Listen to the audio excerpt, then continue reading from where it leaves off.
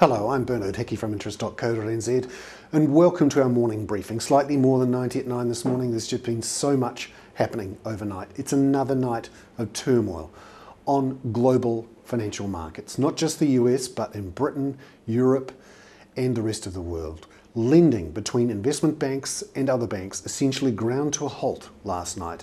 The lifeblood of financial markets dried up. Morgan Stanley shares fell 30%.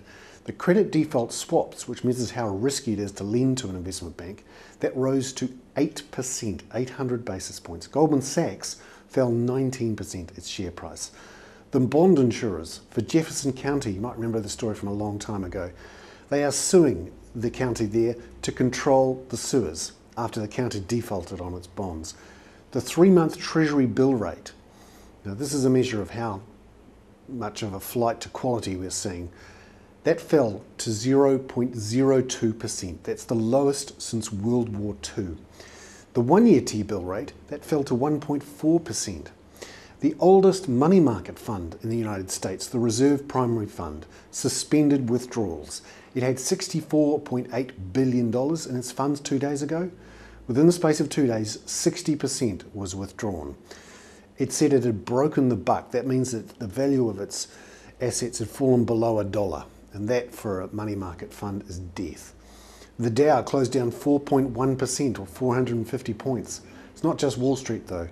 The Russian markets were actually closed after they fell 17%. The Russian central bank pumped in $44 billion in cash to its largest banks. First thing they did, moved it offshore to get better rates. Lloyds Bank plc is stepping in to rescue Halifax Bank of Scotland, which has over $1.2 trillion in assets. That's actually bigger than AIG. It's Britain's biggest mortgage bank, heavily exposed to the collapse in the housing market, and it has a big New Zealand connection. Bank of Scotland International, one of its subsidiaries, has lent more than $1.5 billion in New Zealand to Strategic Finance, Dominion Finance, Geneva Finance, and a bunch of property developers, including those for Pegasus Town in Christchurch, Soho Square in Auckland, and Lanco, the big property developer. Lloyds says it's concerned about commercial property loans. You'd have to expect Bank of Scotland International will not be operating in New Zealand within a few months. What does it all mean for us? Well, higher interest rates for longer and more downward pressure on house prices as loans from banks become harder to get.